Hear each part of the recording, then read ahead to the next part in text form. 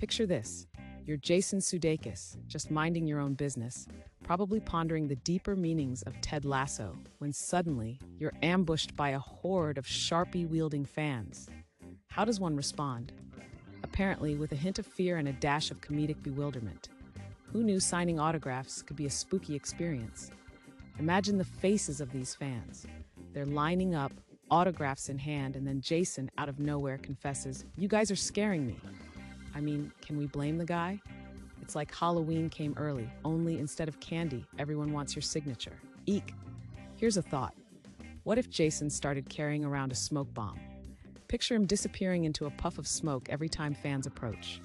One minute there's Jason, the next, poof, just a cloud of mist and confused autograph seekers left in his wake.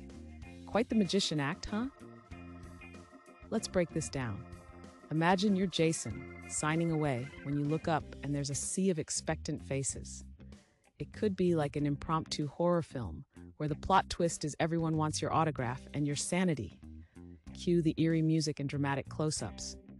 And the autographs keep pouring in. Perhaps Jason should start a support group for celebrities who are overwhelmed by overzealous fans. Meetings every Tuesday, snacks provided, and plenty of tissues for the emotional toll of constant Sharpie assaults. I mean, seriously, who would have thought Jason Sudeikis, the man who brings us endless laughter, would be the one running scared from fans? Maybe his next role should be in a horror comedy, Attack of the Autograph Seekers. The tagline?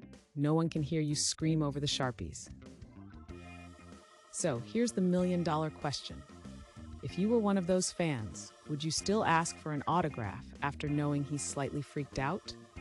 Or would you bring a smoke machine and give Jason the ultimate high five for handling fandom like a pro? Like and subscribe, please.